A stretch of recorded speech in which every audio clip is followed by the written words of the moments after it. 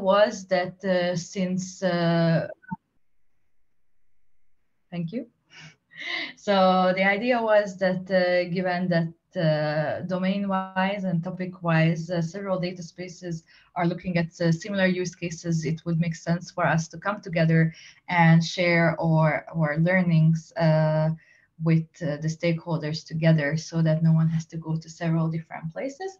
So that said, we would like to welcome you to our joint webinar. A couple of housekeeping rules. The meeting is recorded, so if you have an issue with that, please turn off your camera or and remove your name. But if you are comfortable with that, we are always keen on knowing who is amongst the audience. So we are really happy if you include your name and organization. When you're not talking, please remain muted, and there will be allocated time for questions. So please feel free to put down your questions in the chat. We will react and take notice of that, and we will have also time to discuss those.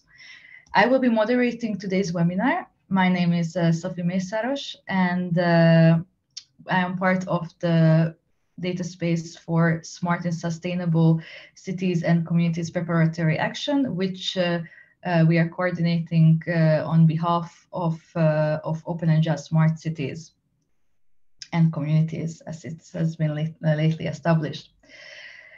So let's just look at what we have today on the agenda. First, we're gonna have Leona King talk about the Data Space Support Center works, and then we are going to have the Data Space for Tourism come on stage, which will be followed by the work of Data Space for Smart and Sustainable Cities and Communities.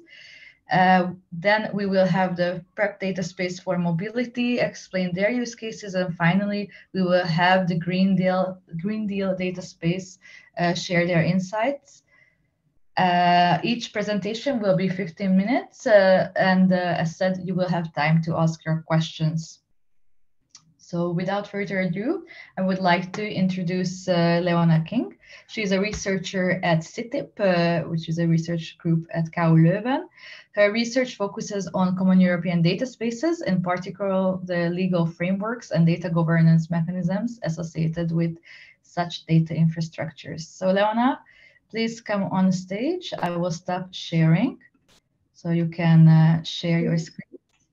Thank you very much, and thank you very much for having me. Yes, you have quite a packed agenda, so I'll keep it brief, but thank you for the introduction. So as noted, I'm Leona King, and I'm a legal researcher at the Centre of IT and IP Law in KU Leuven. And today I'm speaking on behalf of the Data Space Support Centre. So I'd like to give you all a very warm welcome on behalf of the DSSC. And so today we're going to give you a brief kind of overview of data spaces and the governance frameworks that we're looking at and kind of exploring. So giving you an insight into the work that we're doing as part of the DSSC. So I think it's important just for the context as well. So to start, I think it's best to look at the European data strategy. So considering really the role that it has and what it means and how it's actually guiding us as well in our work in the DSSC.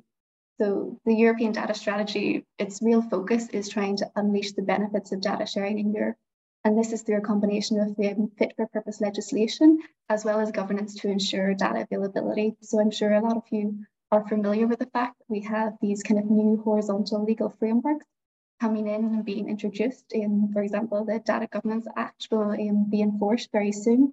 But we also have the Proposed Data Act, as well as the Implementing Act on High Value Data Sets. So we have this kind of growing legislative framework intended to support the governance of data and the data economy. And within that as well, we have common European data spaces. So common European data spaces, I thought they're best to kind of think of them in a functional way. So really what they're intended to do. So rather than getting too focused on some of the definitions, I think it's nice to think about them in a functional way. So what these kind of data infrastructures are really meant to do. And they're really meant to operationalize this European data strategy.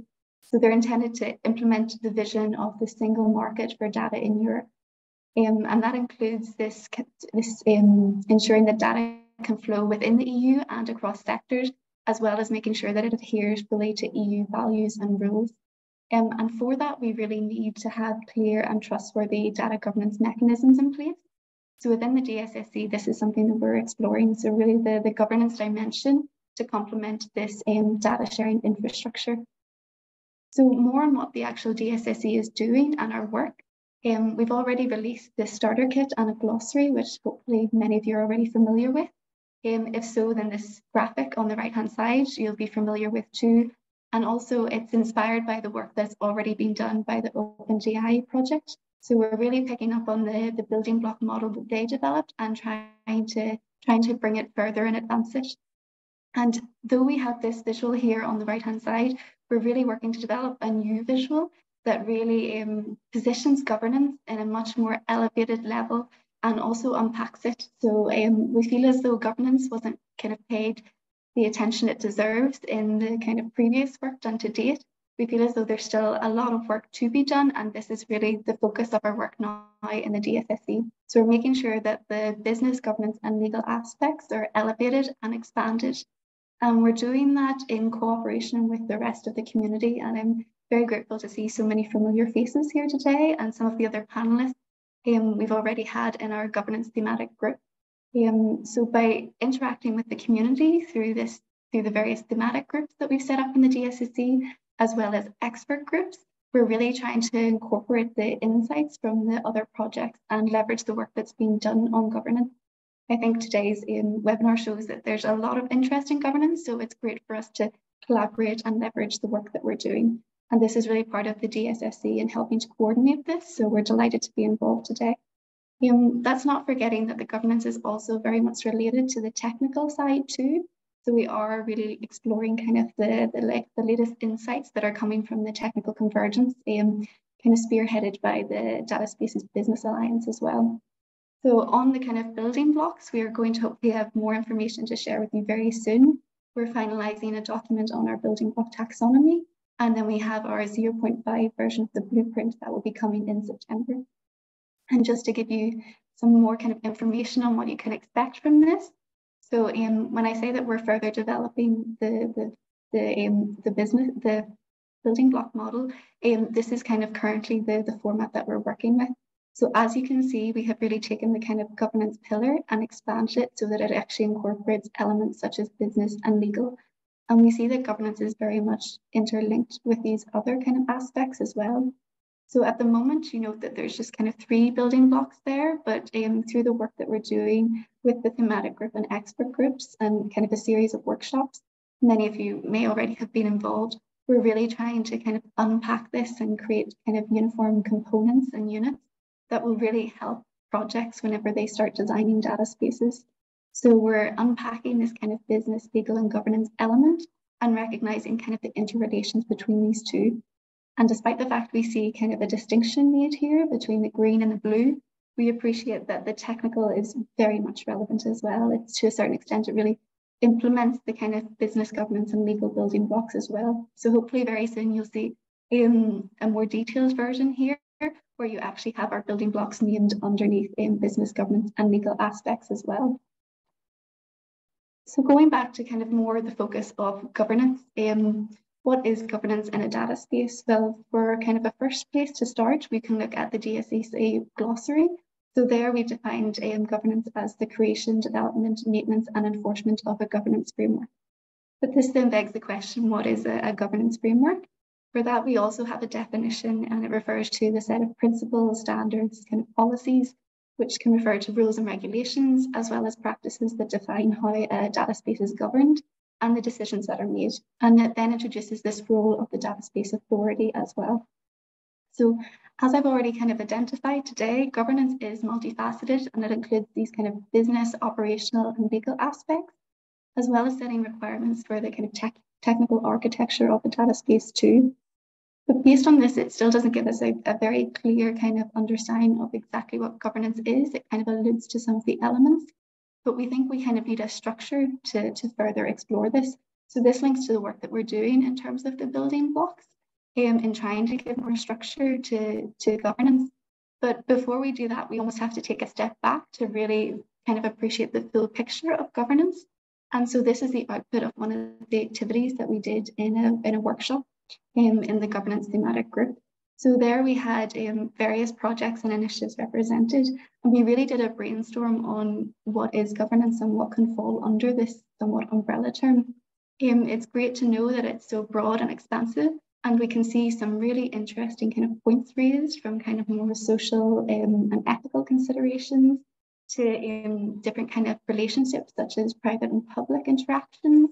So we start to kind of identify some reoccurring elements that keep coming up, but governance is extremely expansive. So based on this, we've been trying to break this down and cluster it so that it's more structured, because working with governance as such a broad kind of term means that it's very difficult for us to actually functionally work with it. So one of the key things that we've been doing is identifying these kind of clusters almost. So we start with considering the roles and responsibilities. You'll note in this kind of word cloud that certain roles continuously come up. And again, some of these are going to be coming from legislation as well. We can think of data altruism organizations, or data intermediaries. But then we also have the dimension on the kind of data layer in terms of the data governance framework. We identify this as another kind of key aspect. And then to frame more the kind of processes and decision making, we're also seeing this as a kind of a cornerstone that's coming out of the governance.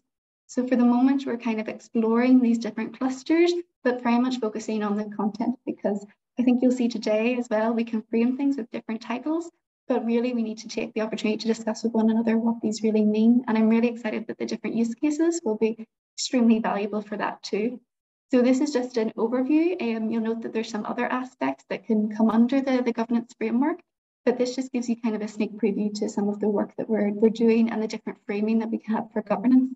But I'm very hopeful that the use cases today will give us greater insights. And for those of you that are interested, we often have presentations in our governance thematic group. So if you're working on governance and are interested in kind of sharing more about your work, please feel free to reach out. And I think I've just about kept within the time. Indeed. Thank you very much, Leona. You were right on time. You have one question from Jose Maria Veganzones, more or less there with the name. The question is, the technical building blocks are available. Are they? Yes, we have snippets on the platform. So if you bear with me, I'll pull them up and put it in the chat in the meantime. Thank you very much for that. And thank you for introducing the valuable work that the Data Space Support Center is doing. For those of you who are not familiar with the Data Space Support Center, which I'm sure you are with by now, they act as a central node for all the sectorial data spaces. So the work that they are doing is very valuable for all the sectorial data spaces. Those are the ones that are going to present right now. That said, we can move on to our second speaker, Eric Paul, who is here to represent DATES, the European Data Space for Tourism. Eric Paul is the chair of aNewGovernance, which is a nonprofit based in Brussels. Their goal is to ensure more trusted and fair, to create more trusted and fair data infrastructures to ensure sovereignty over data, as opposed to other areas in the world. But they often work together with the European Commission and the Parliament, the OECD and the World Trade Organization, or the World Economic Forum. Eric, please come on stage and share your screen with us. Yes, thanks. Thanks, Sophie.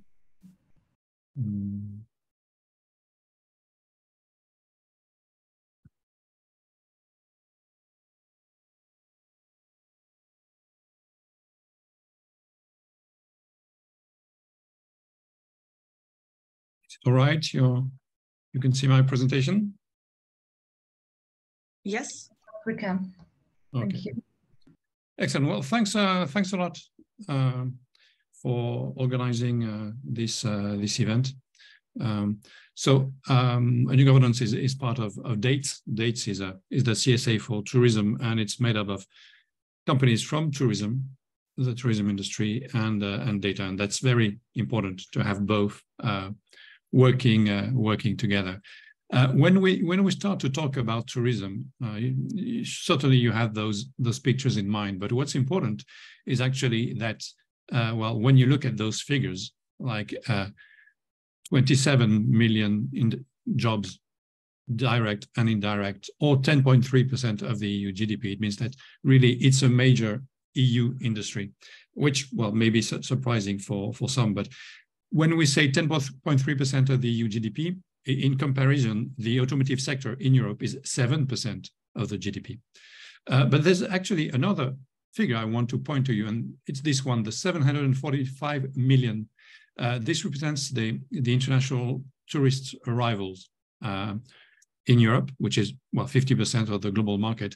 And why I like this figure is that if we manage to have just 2 acts of data sharing per incoming visitor, we will have 1.5 billion sharings of data, which would already make some scale. Why tourism really needs a data space? Because it's a really specific sector. We have many interactions between, well, human talent, and human talent maybe, well, like here, the talent of the barman, but it can be also obviously museums, activities, etc., and obviously skills that are important to make this industry work, but also climate.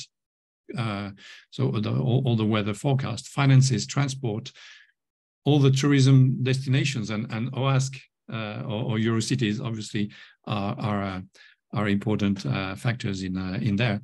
But also another one, which is here at the right hand side of my screen, and that's the feelings of the tourist, the publications, the picture that it's taking, etc. This is obviously interesting, but it's interesting only if it's done in a fair and trustworthy way. We don't want our feelings to be shared with others, etc. Just maybe that it creates a profile. So really a very wide typology of actors and sources of information. So really clearly, tourism needs a data space. But the question here is, well, which governance framework do we need? So, well, you're all familiar with the notion of rule book. So we want to lay the foundations for a rule book for a tourism data space. And Leona, you spoke about the new EU data laws which are coming, and we come up with this pyramid with the EU level bodies, where the main question is, well, how do we ensure that data sharing governance delivers the expected results? And I remind you that one of the objectives of the data strategy is to create a level playing field, to ensure that it's not just a big platform that benefits, but also the small players that can be SMEs, startups, etc., really benefit from it. And in tourism, 75% of companies are SMEs and very small companies. At member state, well, it's how do we implement the data sharing governance on a national level, and maybe also how do we incentivize public and private sector to go into data sharing. And if we look at ourselves as data space initiatives, the main question is, well, how do we govern ourselves?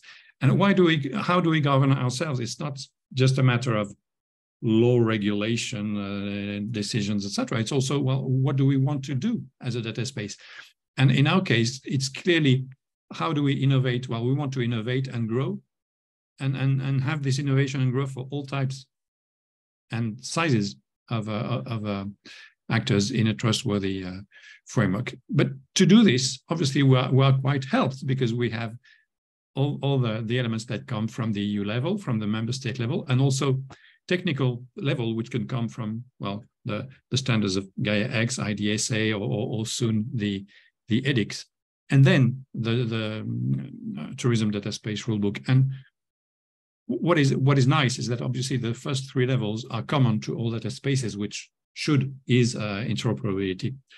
But also one point is that we don't want to create a big monolith, and we are aware that there are more regional initiatives, more local initiatives, etc., that need to be aggregated to create really a federation of systems. So we have defined what we call sub-tourism data space, and those, when they write their rule books, will have to take into account the 4 rule books that are above. So when we look at, and it may shock a few of you, but when we talk about the rule book for the tourism sector, and I guess that it's the case in other industries, it is first and foremost about tourism, not about data sharing. What are the objectives of the industry? What do consumers and customers or companies want to achieve? And then data sharing is a tool that is going to build this. And in Europe, we have, and in tourism, we have the good fortune to have many actors involved in data sharing, and those are just a selection of European associations in charge of tourism. We have Nextdoor, which is one of the members of the consortium, but we have others which may be very interesting and who will probably come up with interesting use cases. For instance, we have here the European Network of Accessible Tourism. If you have accessibility problems in your life, well, the fact that you don't have to input the same information all the time may be obviously interesting. We have also the Youth Hostel Association, and I think it's important because clearly those guys are born digital, so it may be interesting. But you take any icon, any logo, you liaise it with another, and you have potentially a use case or several use cases. So if we push the logic further, tourism data space governance starts also with a tourism sector governance. So we don't need to reinvent the wheel. We have already existing bodies in the tourism sector, existing guidelines and policies, existing standards, both in the tourism sector and in the data sharing sector. So what we need to do is to create our rule book is really to identify the gap and try to close it. So another pyramid, I guess that because we're a CSA on tourism, we like pyramids. It makes us think of Egypt, but more seriously, on this pyramid, well, you see the three levels and also the sectoral approach. And our governance framework needs to take into account what we call the hard law, and this is what Leona has spoken about, but also the soft law, which is more the bottom-up approach. And all those three sectors will enable us to write our rule book, which take all the elements from every level. If you need the presentation, I think will be available afterwards. So I won't go too much into detail because we favor questions and discussions. But so there's the first pillar, which is the rule book, but there is also what we call the role book. The role, who does what, who decides on what. And in our opinion, this is going to really strengthen the governance, both at data space level, but also at European level, so that there are no gaps, no overlaps, and that things are very clear, that when you want to create a data space, you can virtually press a button and you know exactly who does what and who has done what, so that you don't have to reinvent the wheel. And here are obviously a few of the things that our governance will need to do. We are working on this with Citra at the moment, and after the summer we will publish a document on the holistic European data governance at EU level, member state level, and data space level. But obviously for data space, the work we're going we are doing with dates, it will be published beforehand. So in terms of tourism data space, there's one question that we ask ourselves is, and that we think we need to ask ourselves, is about the legal structure. Shall it have a legal structure or not? And then the three main items that need to be touched upon are well, obviously organizational agreements, operational agreements, how does it work? And business agreements, how do we automate links so that it's not, oh, we need to create an API, etc. No, it's data sharing. So it needs to be almost at the touch of the button that you can do something. So the way we see it is that our governance should be made up of, well, some of the European tourism associations that you saw on the previous slide, but also representatives of the data spaces which are upcoming. And it should have also a coordinator. This coordinator would work with the EDIB, but also with the data space support organization. So currently the DSSC, but we don't know how at the end of the 36-month project of the DSSC, we don't know how it will be called. So this is why we've been a bit larger. And then we will create this holistic and adaptive tourism data space rulebook.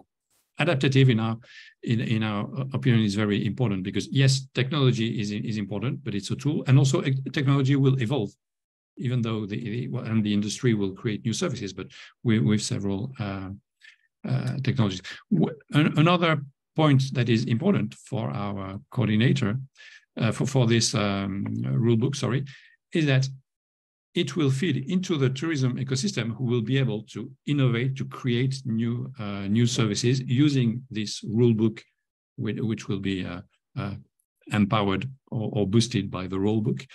And eventually, this will have an impact on the leisure and business travelers that we are all.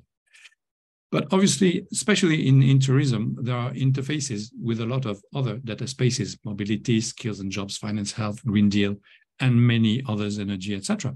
So we need to have also, this is why we think we need this coordinating role. How it's going to be done, well, it will have to be decided. After all, we're just a CSA laying the ground, but there's a huge need for coordination.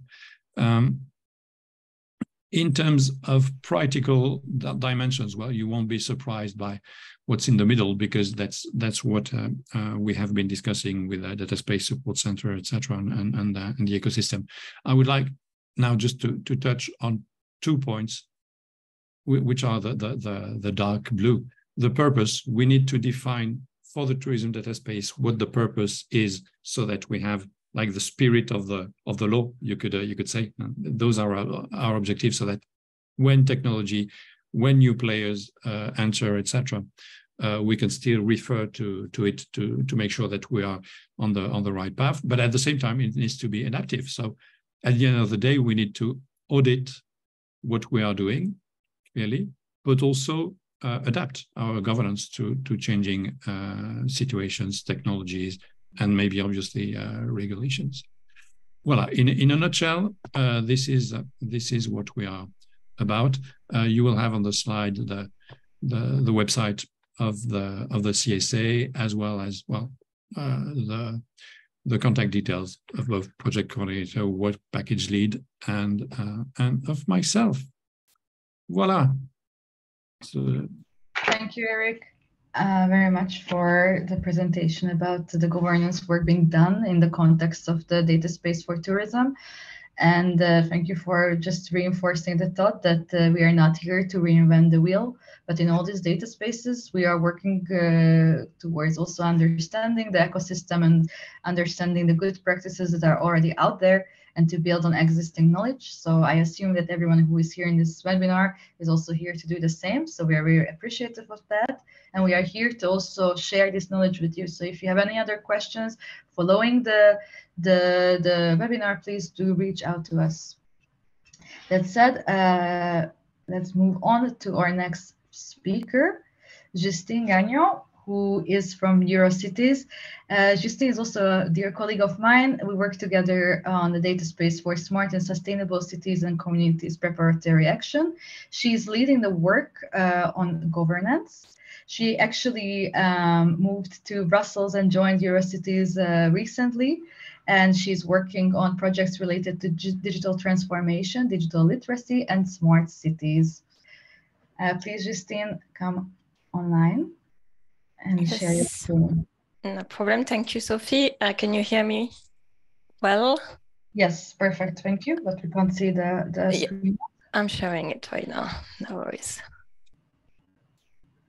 And sorry.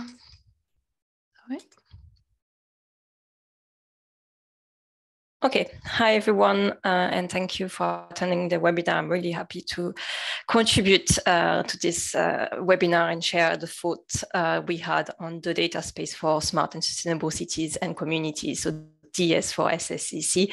You can see on the slide all the partner organizations that are involved in the project. As Sophie has said, working with Eurocities, and I'm involved more specifically on Work Package 2, which is really looking at the possible ways of governing the data space for smart and sustainable cities and communities. So I really enjoy Eric's presentation. I think there are many overlaps. I will take a more bottom-up approach, but I think we will find similar questions and similar findings emerging. Just to put the DS for SSCC in context, so it's not only the governance work that we're doing, so developing a governance schema, but also there's a technical work package led by the Fire Foundation. We have already published a catalog of specification, and soon we will publish a reference architecture and cookbook. And there's also a work that is being done on identifying priority data sets and creating a roadmap to implement the data space for smart and sustainable cities and communities. So very much embedded within a broader context, and all of it, the first blueprint will be published in September, as I believe a lot of us have to do. So in terms of the governance, we started around bringing together relevant stakeholders and looking a bit on the demand side, so cities and communities, and supply side. So we have other stakeholders, including academia, the private sector, wide range of private sector actors, as well as civil society organizations, NGOs, etc. And we decided to focus the work from first the point of view of cities, because they're already grounded in a local context and local ecosystem, and see how they interact with these other type of stakeholders. So for example, private sector with B2G data sharing, collaboration with academia, collaboration with citizen science, etc. So everything that involves multi-stakeholder kind of data exchange, and trying really to capture all these ecosystems worked and what we could draw as lessons for the governance scheme of the data space for smart communities, because these data spaces are really grounded in local context and need to benefit cities and communities. And then we really need to scale them up and connect them together with other data spaces, as well as with other ecosystem in local context. So it's quite a big complex picture that is emerging. And we decided to focus on use cases, mapping exactly who were the stakeholders that were involved in each of the use cases using this quadruple helix. So as I say, academia, private sector, public sector, and civil society. But also mapping quite precisely the different data sets that were exchanged and shared, and the data flow, from which direction they were going, etc. What were the enablers? What were the challenges? And interestingly, and I think that was really part of the governance aspect, is also mapping the different types of exchanges between stakeholders, because we often focus on the data, but actually other aspects are really, really important, like knowledge exchange, legal support, data skills, different type of data service provider, data intermediaries, citizen involvement. And all of this is really governance. So obviously it's very connected to the flow of data itself, but it's also important to have this other layer that is more organizational and systemic in mind. So we've done some mapping, and we collaborated with different cities on what they were doing already in sharing data with different type of stakeholder, and we created a work program. So here is quite quickly the timeline we had. We focused on two type of use cases. One that was more related to mobility and how to manage traffic management to reduce air pollution and congestion in cities. And the second one was around energy and how to anticipate the potential of a solar panel on public rooftop in deprived area, and how that could help citizens to decrease their energy bill. And as you can see here, in terms of participants, we have quite a large numbers of cities as listed here at the bottom. And then we have a broader forum with all stakeholders, including the supply, demand, so academia, private sector, and civil society organization.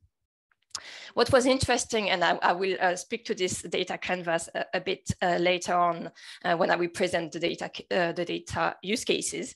But here is like throughout the work we've done with cities, especially Amsterdam City Council, but they all thought it would be nice to have a tool to kind of encompass those governance aspects. And you will find different aspect that has been raised by Eric already. But here they kind of divided the compass into three broad scope, or three broad columns. So the first one is why, and it's really about the scope, the context, and what exactly are the benefits of the data cooperation. So this, you can see, is the one in the middle. Then on the left-hand side is really focusing around the question of governance. They call it organizational. It's a co-development exercise. So the language might change slightly, but the conversations are quite in line with what we've just seen. So really organizational aspect of governance, the business case, the incentives, the mapping of the stakeholders, the rules, and what is shared, what is not shared, and how it is implemented. And then on the right-hand side is more the technical aspect that is being developed in collaboration with package 3 at the moment. So it's still very much a work in progress, as you can see, and I'm happy to share the slides afterwards. But I thought it would be really interesting to just explore this using a specific example and a use case. I have two, but I might not have time for two. But anyway, I will start with Amsterdam and the use cases that really was at the start of developing this data cooperation canvas. So it was, it still is, the Amsterdam Intelligence Data Exchange Alliance. So basically it's an alliance between Amsterdam City, The Hague City, but also a region, so the North Province of the Netherlands, as well as the national transport authorities. And they have come together to basically create a data exchange to improve data on roadworks. So the context is that basically Amsterdam has data on the planned roadwork. So they have a time period when they know that there will be roadwork on a specific street, but they don't know exactly when this roadworks will take place, because often it's outsourced by a third party that is actually conducting the roadworks. So it was interesting was, well, we could use this data that we have, so it's public sector data around planned roadworks, and really add to it, or like aggregate it, combine it with a floating car data, which is private sector data, to really cross check what was actually happening on the road. So that was really this willingness to create this partnership. So as you can see here, I'm going to explain this. So on the left-hand side, you really have the 4 first partners. So the City of The Hague, City of Amsterdam. In the middle is the National Transport Agency. I'm not going to try to say it because I don't speak Dutch. And then the province of North Holland. And they first sent all the data to the National Data Access Point.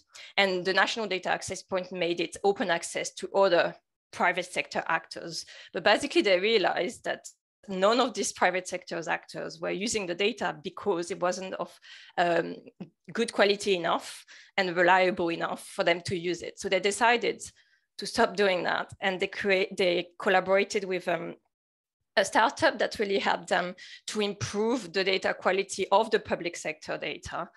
And then using also private sector data to aggregate it together to create value and then send it back into the loop. And what was interesting is that the private sector companies can also give feedback to the startups that is improving the data quality over time, and also directly to the cities and national bodies.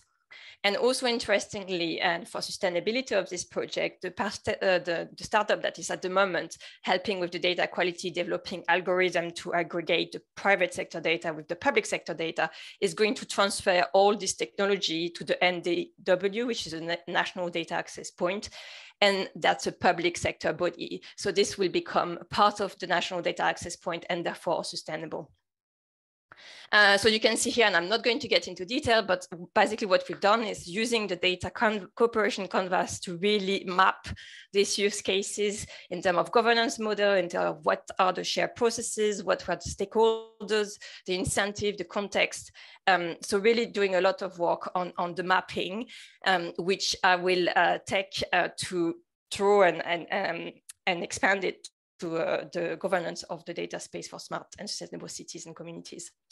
I'm just going to skip that one. But also what's important is the benefits of this data collaboration between the private and public sector.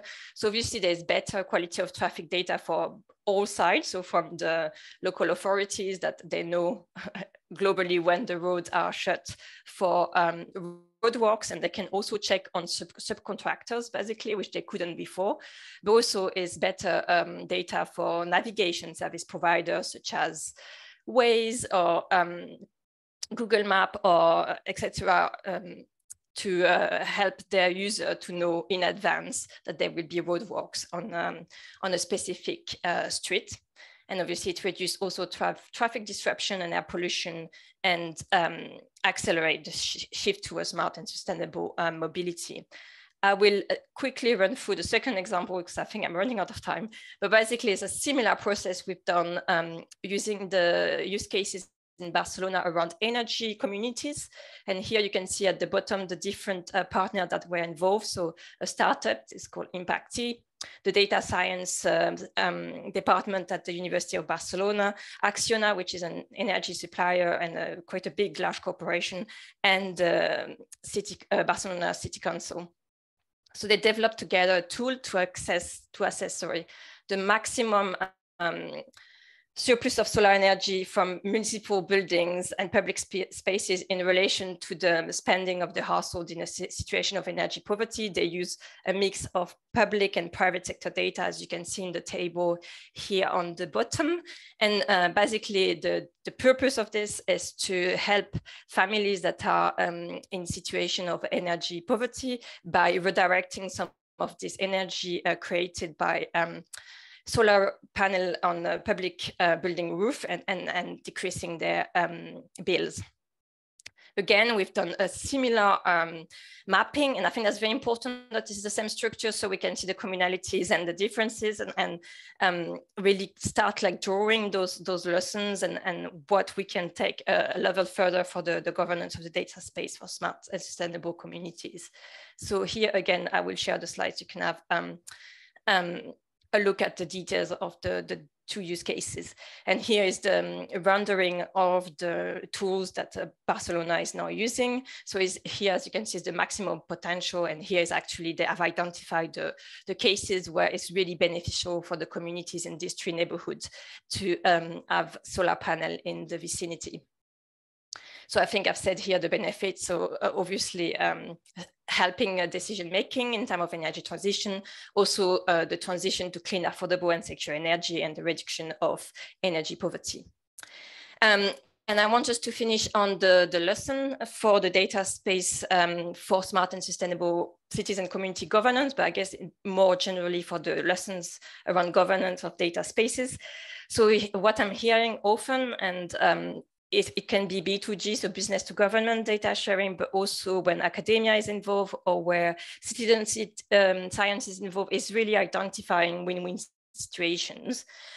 Legislation is a possible stick, it's possible and useful in some cases, and putting data sharing obligation clauses in public procurement, for example, is a solution that is really helping. However, it's always better to find mutual incentives to collaborate. So it's really about identifying what is in it for each of the stakeholders. What's also very important is to start from use cases and existing needs. So we have lots of, and it was the same with Smart Cities project, lot of diagram and ambitions, but really what we need is like, what do we need on the ground and what will be the actual benefits of this data sharing, starting from there, building the trust and then scaling up.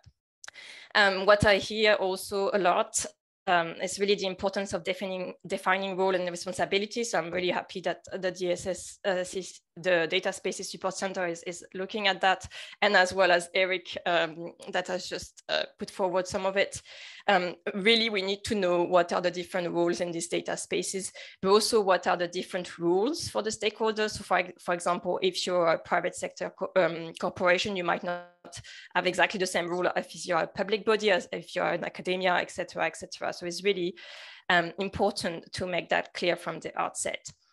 Finally, the importance of intermediary organization, especially when it comes to business to governance data sharing. So this could be academia, it could also be a non-for-profit organization, or just data intermediaries are a very good way of ensuring or like fostering trust between stakeholders that don't necessarily trust each other, or when there is a competition, there are competitors. For example, e-soft mobility providers that are catering for the same city, they might not want to share the data with the city, but if there is a third party or an intermediary organization, this can really help with the ensuring trust in this ecosystem. And the role of knowledge and best practice sharing, as we're doing here as part of the CSX community, but I think it also applies as part of the data space community. So there is really a role for a community orchestrator. There might be a space also for a repository of good practices. So really people don't start from scratch, and there is a way of replicating things that have been done and proven to work in specific context. So that's all for me. This is my contact. If you have any questions, please feel free to put them in the chat or just to ask at the end of the webinar. Thank you very much.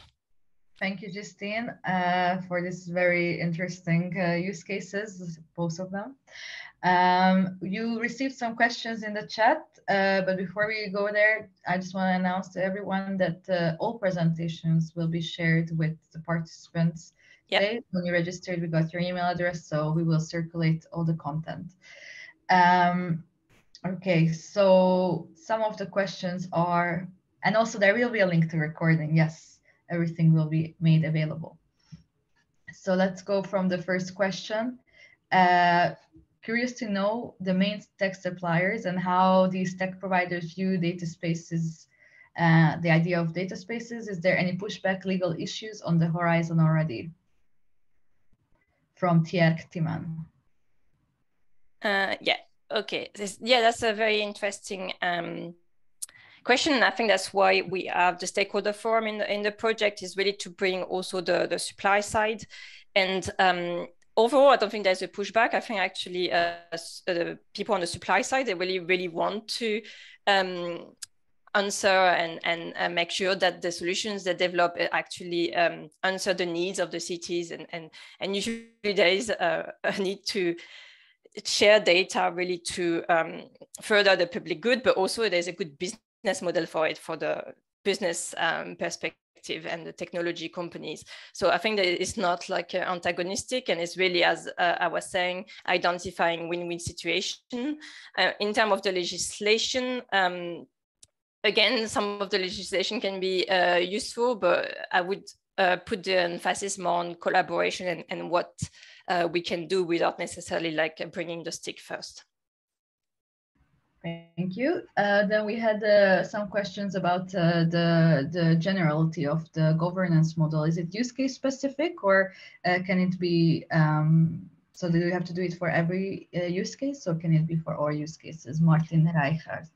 That's what's very interesting with the data cooperation canvas, which we will adapt to be a structure for the governance of the data space. It is eventually use case specific, just because these ecosystems are grounded in local context. So as also Eric was saying, it's about the scope, and often the scope is connected to the national legislation, to the relations that are already existing in local context, to whether or not the energy company, for example, is a public utility or a private utility. So it's really related to context. But at the same time, because it's structured in a similar way, you can really learn the different elements from different use cases that would work for your own situation. And I think in that way, it's quite useful.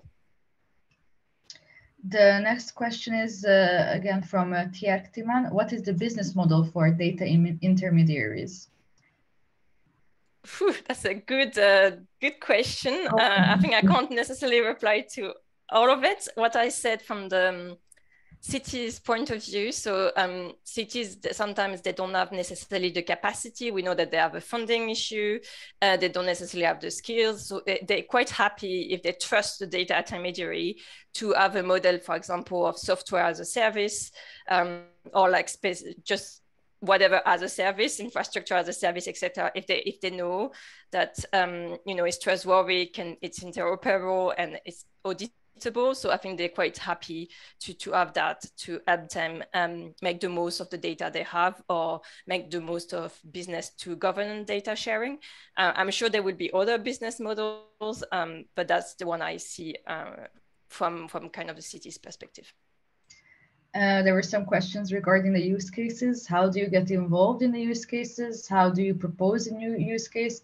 And we also got a specific question about the use case in Zaragoza, which you could review later, answer to Daniel Jimenez. Yeah. So Zaragoza is part of the group we're discussing with, and they have lots of interesting use cases. At some point, we needed to make a decision on which one to put forward. But I'm always interested in hearing about use cases, and I know that Zaragoza is doing a lot of work on logistics and etc. And when it comes, what was the first question? Yeah, getting involved, bringing use cases forward. I think actually Sophie would be the contact point, because the following up of the data space for smart communities preparatory action, which will end on the 1st of October, when we will publish the blueprint, is the deployment call, and there will be a call for projects, etc. So basically, my advice is stay tuned, attend the stakeholder forum, and be in touch with Sophie. She will know what's coming up. Thank you, Justine, and thank you for the presentation. There are some more questions for you in the chat, but I suggest that we move on so that we will have time for the next two data spaces as well. So next up, we have Charlotte Toussaint. I hope maybe you can repeat your last name. Charlotte Ducran. I'm very much used to people not being able to pronounce my name, so you just call me Charlotte. That's really fine. No worries. Okay. Sorry about that. So Charlotte is here joining us on behalf of PrEP Data Space for Mobility. She's a doctoral researcher in law at CITIP, KU Leuven. So she's actually a colleague of Leona. And she's questioning whether EU data legislation can establish data markets while at the same time keeping the balance with European values. So please, Charlotte, take the stage and explain us about the PrEP Data Space for Mobility.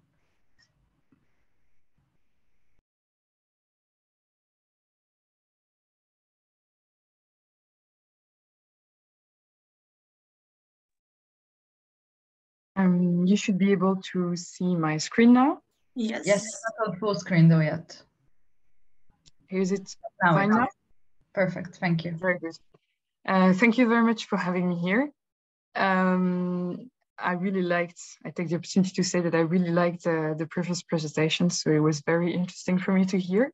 My perspective though is a little bit different. I really take a regulatory perspective. So my question is, if we take the mobility sector in particular, what are the specificities from a regulatory perspective? And I want to look at it kind of both ways. So on the one hand, the question is, how is mobility specific concerning data and data regulation compared to other sectors and potential data spaces?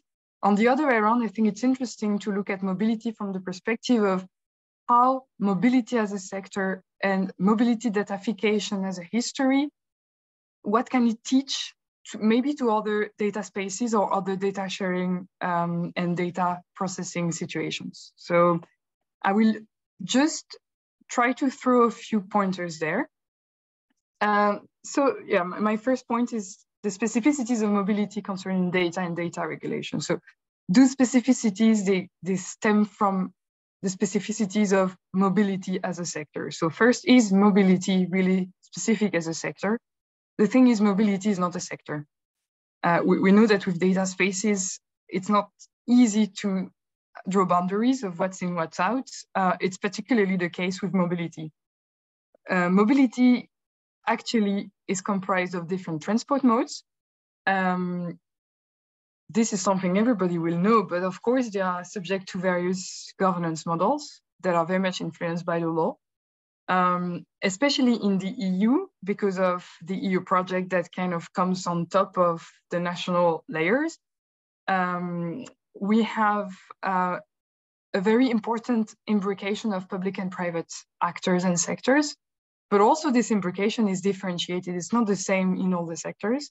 One of the very important elements is the liberalization process that has been really driven by the EU. So I'm a railway person deep in my heart. So if you look at aviation and the railways, aviation is a little bit international driven, so it's a little bit different. But if you look at those two, obviously liberalization has come up with a lot of legislations that are very much based on EU law. So of course they're implemented in national legislation, so there is some form of harmonization. But it's also very much mode specific, but also local specific. So it means national legislation can actually diverge. You can also have this multi-level governance difference that we see in a lot of such modes. An important element here is, so especially within the liberalization context, still, you do have public service obligations. So we had them before the liberalization process, we still have them now that such sectors are liberalized, but they have a different form. So let's say they constitute a form of lex specialis compared to market and market regulation. Also very important, we have a distinction between long distance and urban transports that are within several transport modes. So this is the divergent side. So the idea that mobility is actually not a one single thing. This being, we have also elements of convergence.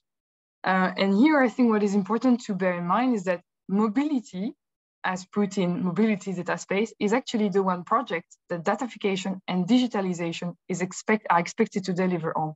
I think it's very important to understand. I really liked what Eric earlier said, that what is important is not data sharing, is tourism. In this case, it's mobility. What data sharing is expected to deliver is obviously local. It depends. So here, the project is really to build mobility. So I refer on my slide to the ITS directive, which I think is also related to what Justine said earlier. She didn't refer to it, but I kind of guess that it plays a role in the use case that she referred to. So the ITS directive is a directive that dates back from 2010, but it says essentially that the European Commission should have powers to lay down data sharing obligations for a number of mobility-related use cases. It really starts from road transport as a key entry point, but the idea is that we bring together different transport modes via the data layer, so to speak. Now there is a revision on the way, but the idea is really to ease smart mobility and so on and so forth. So another element that I think is really bringing the different transport modes together is the importance of the infrastructure. So historically, we have the physical infrastructure, that's clear, and now we have to take into account the digital infrastructure that comes on top as well. That comes with a number of implications. So first, well, I'm not looking into economics right now, but obviously infrastructure means very often public funding, which is an element that is very often present in mobility. This also means that transport is local, so transport data are also local. And finally, but only a pointer again, infrastructure, although it does not necessarily mean networks, in the case of mobility, infrastructure and networks are very closely connected. So it means we have network effects at the level of physical infrastructure and potentially at the level of the digital infrastructure as well. Another element that you could consider as an element of convergence between the different transport modes and anything that you refer to with mobility is the fact that some actors are actually in between public and private logics. So here I have to refer to my own experience as an in-house lawyer in the railways before. So I was working for the Belgium railway infrastructure manager, and there the liberalization process was so that, so in Belgium, this is Infrabel, so a public undertaking, meaning that you have a semi-private, semi-public legal regime, together with public funding, together with a lot of obligations, together with legal monopoly for certain activities, together with a legal obligation to try and make money. So this is a bundle of things that you have to find your way in. And then comes the data layer that actually reinforces this, let's say, uncomfortable position between the public and the private logic. So I recently conducted a study for RNE, so RailNet Europe, that is the gathering of national railway infrastructure managers in order to facilitate international railway traffic. And they were really inquiring about how do we go about the data that we do have in store? What can we do with such data? Can we monetize them? Can we not? And so on and so forth. So I conducted this study as part of CTIP, so my research center, together with my colleagues Orient 2 and Aliki Benmayer. So I'd like to also thank them for their work. But really one of the things was that it's not an easy thing for someone like RNE or others who do have very interesting data, but they have very contradictory obligations. So on the legal context, it's not an easy thing to do to have on the one hand an incentive or even an obligation to share data, to make them available for further reuse, and on the other hand, to have confidentiality obligations because you are in a business context. So you have confidentiality obligations vis-a-vis your customers, but on the other way around, you have obligations to make data available for further reuse. Another element here is that I think the liberalization process plays a very significant role in the data environment. So this is an element that was demonstrated by Montero and Finger. They show that liberalization leads to fragmentation of actors and activities, especially in a network context, and it creates interfaces, and therefore interfaces, because of communication between different actors, creates data. I think that's an interesting element, that we have a lot of operational data in the context of liberalized industry. So finally, very obviously, transport is often safety critical, which plays a role on data sharing, data quality expectations, and so on. So that was the first thing that I wanted to do. So I wanted to just give a few pointers to the specificities of mobility vis-a-vis other contexts, other sectors. The second thing is now looking kind of the other way around, what mobility and mobility datafication can teach to the overall process, but also potentially to other data spaces and contexts. I wanted to make a point, as you will see, again, you can feel the railway taste very much. So the transport sector, mobility, if you will, is very much characterized by interoperability. And again, it's particularly a result of liberalization, but also the need for safety. So in liberalization, as I said, created fragmentation of economic operations. So you actually need tools and processes to make those different entities work together. And interoperability, broadly said, is about this. It used to be that, especially in aviation and the railways, it used to be that you had one incumbent operator. So you don't need interoperability if you have one incumbent operator, one integrated incumbent. You need interoperability if you have different actors. So then, as a matter of law, I think something that is quite interesting in how interoperability has been imposed by law is that it's at least in the railways, it's been designed as a community building exercise. So maybe some of you have heard of TAP and TAF TSIs, so technical specifications for interoperability concerning the passenger and respectively the freight telematic applications. So here the idea of the law, so based on EU railway law, was to design a community of stakeholders, so both railway stakeholders and semi-railway stakeholders, if you will, such as ticket vendors. The idea is to mandatorily bring them together so that they have to come up with the standards. And then in an iterative manner, the legislator then brings those standards in law by changing the law. So this is very much of an iterative process that has been on for many years now. What does it teach us, in my view? First, that the co-regulatory approach, especially to standard making and interoperability, is very far from new. Railways is only one off. Secondly, this is a long-term endeavor. This does not come at the touch of a click. And thirdly, there is very much of an insider-outsider phenomenon, which is that, of course, those which are within the community, they can take part in standard making, while those who are not can't. So it's more costly for them to adapt. What we can see here, more specifically to the transport area, is that well, this whole interoperability endeavor has been very much model specific. So now the problem, especially with data exchange, is that it might be a break to intermodal interoperability. So TAF and TAP TSIs are a typical example of really like data sharing relevant standard making processes, but are very much railway specific. So now other iterations are expected to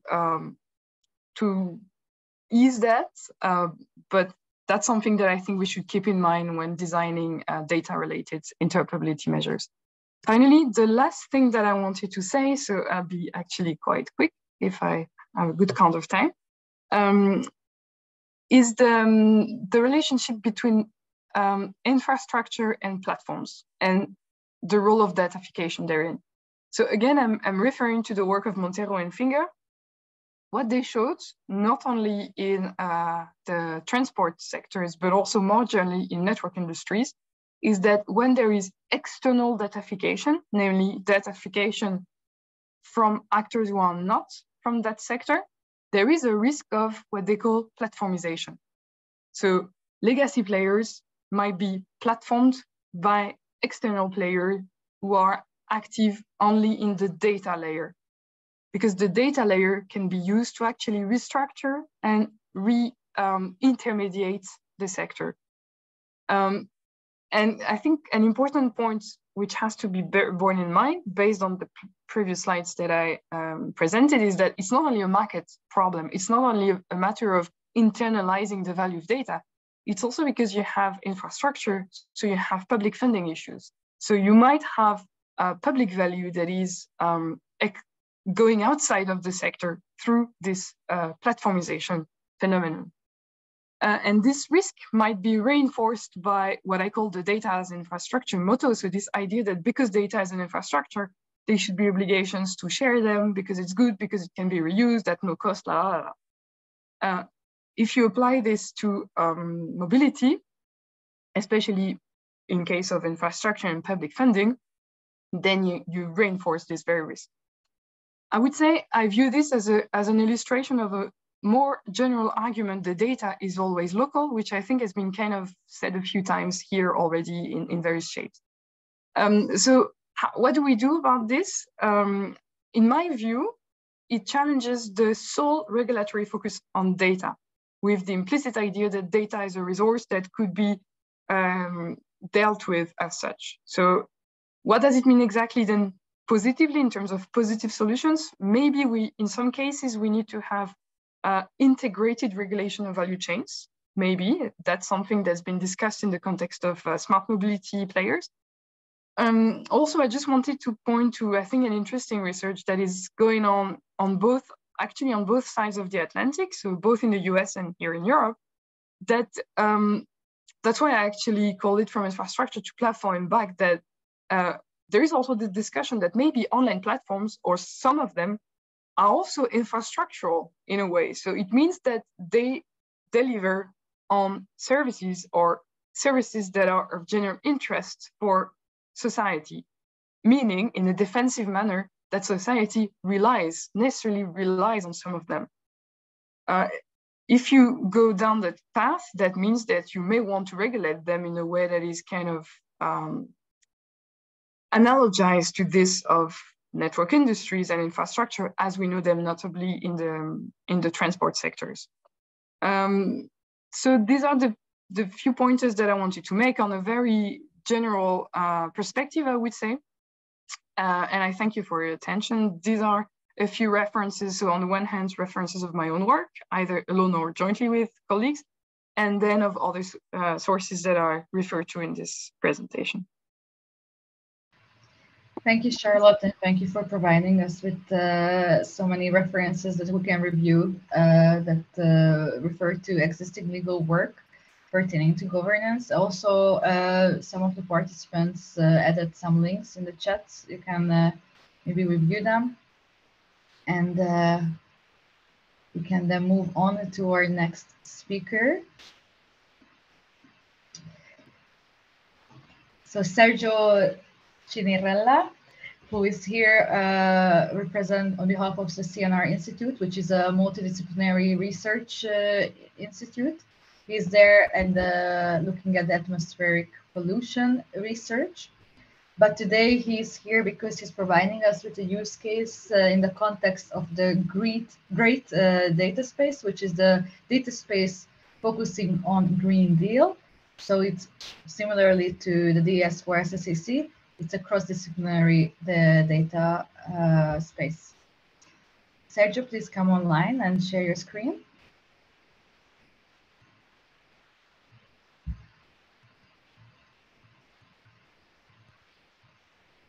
Thank you. You can see my screen?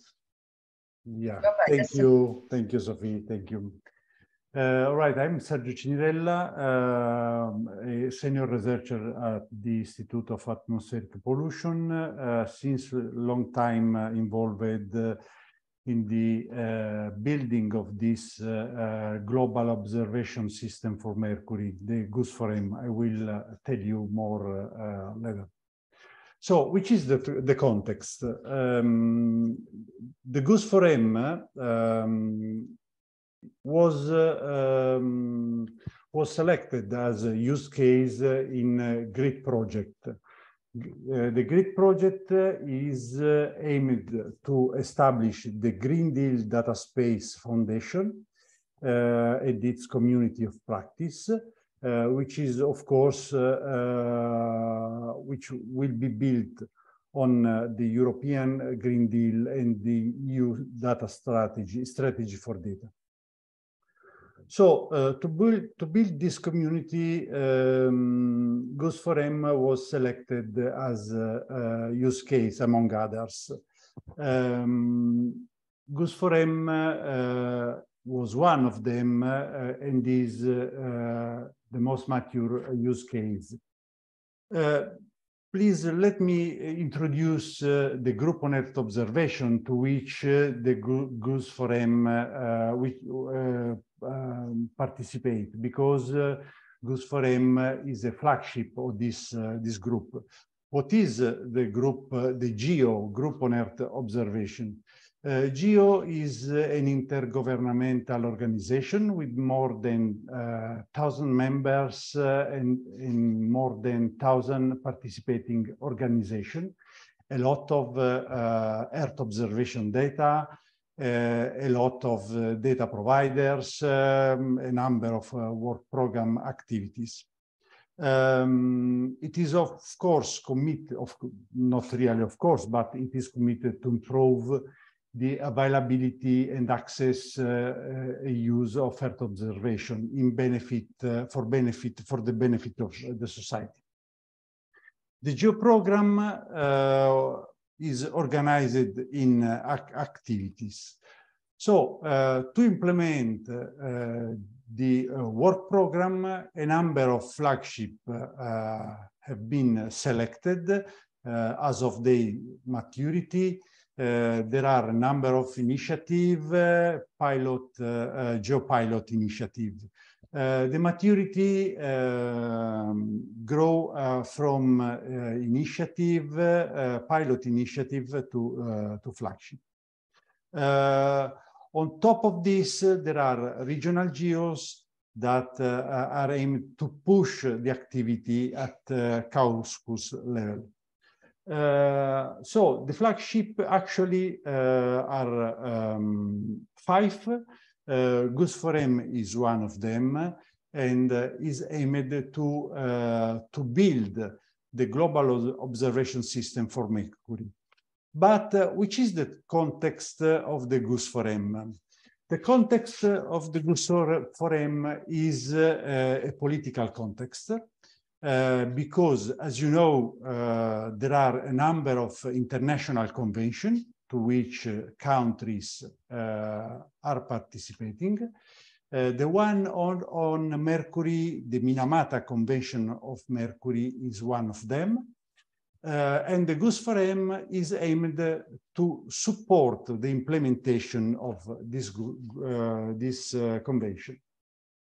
So it is aimed to provide a data set, of course, on Mercury in the atmosphere. Data should be comparable, should be harmonized, and all regional existing network at regional level should be interlinked. The Goose4M should provide, but now it is providing a knowledge hub that integrates Earth observation data, modeling tools, and this is for co-design and assess the implementation of the convention. So the effectiveness evaluation of the convention, that means how policy are acting at environmental level, can be evaluated through a knowledge hub. Which are the key aspects of the Goose4M? The key aspect of the knowledge hub that we are building is that this is an integrated multimodal and multi-domain computational platform. It is based on an emulator. I will explain more later on this. But this emulator can provide scientific-based information for policymakers. This is very important, a very important topic.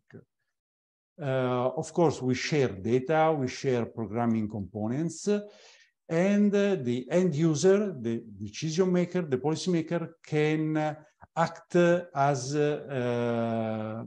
its own to assess and to analyze the possible scenario. So the knowledge hub has a data value chain because is built on top of data production. So we collect observation, we run chemical mathematical models, and we provide output of models, which are models that are very, very complex and cannot be run on the web. We provide QA, QC for our information. All information is cataloged and published through a platform.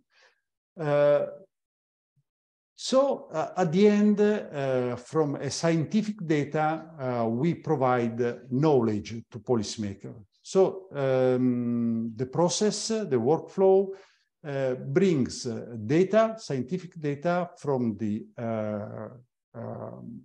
collectors to the end users. It is not simple as a process because several things should be done before.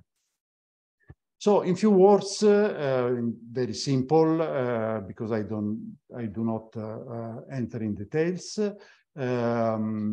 We archive data that are QA/QC'd, and they pertain to monitoring station, as you can see in this slide.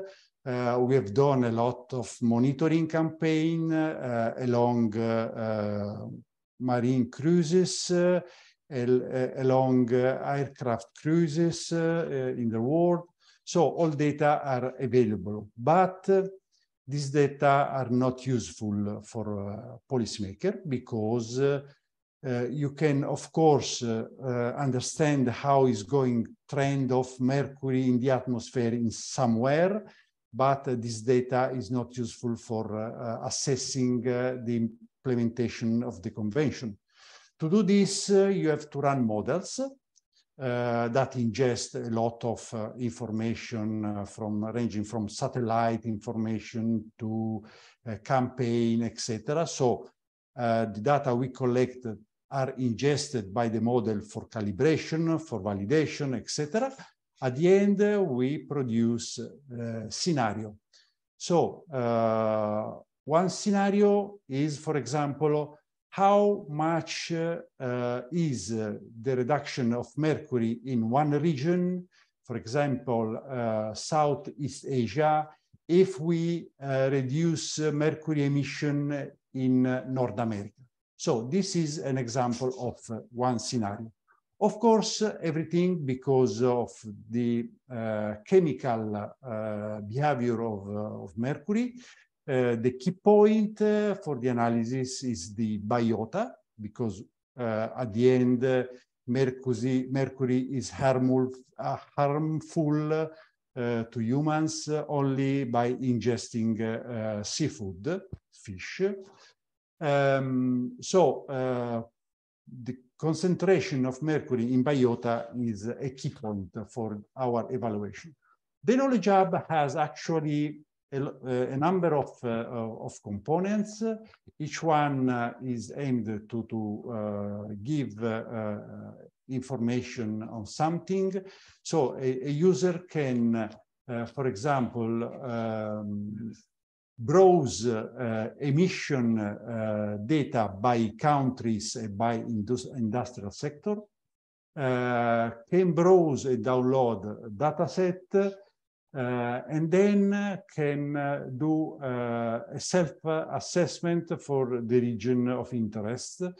So by moving slides, he can try to understand how mercury abatement can impact another region. Changes in deposition and partners are provided. Of course, mercury impacts not only lands, but also and mainly oceans, giving a trend of concentration in oceans. We have, because of a scenario are provided only for atmosphere, we linked a biogeochemical model to the mercury model output. So at the end, a user can have a flavor, let's say, can have a flavor on how mercury concentration impact an abatement, can impact marine biota. This is not the end of the knowledge hub, because it is very important to provide the cost of abatement of a technology, because to achieve a given abatement, a given reduction to the risk, there is a need to evaluate the cost of such measure. a component of the knowledge hub is providing the cost of abatement. The knowledge hub, the Goose for M, is not only an infrastructure, is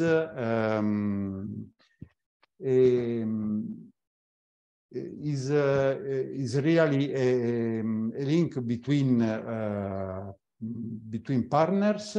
So actually, we established governing bodies. We are 21 partners. We have one co-chair, 3 co-chairs, a focal point for each region, and everyone that is interested to participate to Goose for M can submit a membership agreement in which data policy, data participation to the governing body is described. We are developing the last component of the knowledge hub, that is the human health risk module, which will evaluate the exposure to mercury in the food chain. And at the end of the fish we eat every day or somewhere, or once a day, once per week in some other region. Sergio, just a heads up that we have 2 minutes left of the webinar. Yeah, I finished. The Goose for M has a sustainability perspective because we are participating to the IRIN research infrastructure, that is an ESFRI infrastructure. But I want to point out that environmental data in the near future will be linked, will interact with health data. So there are a number of issues that should be considered, ethical, legal, and social issue, data governance in terms of licensing and sustainability, but mainly of among others, the science policy interaction, because data before publishing should be formally approved. So thank you, and sorry to have taken much time. Oh, you were on time. Thank you so much. Just together with the questions, we were struggling to keep up with the time limits. But thank you very much for all the speakers of today. I think this was a very holistic review of all the governance work being done in different sectors and across the sectors. For questions, please do reach out to us. I understand there was maybe not sufficient time allocated for Q&A, but we are here to answer questions. So feel free to reach out. We will put you in touch with the relevant experts. I would like to thank everyone for their participation. A special thanks for Enel, from colleagues from Enel, Giacomo Lozzi and Michelle Gonzalez Torres for putting this together and for your wonderful organizational skills. And for hosting this. I wish everyone a wonderful day. And for any questions, as said, please get in touch. Bye. Thank you. Bye-bye. Thank you. Bye-bye.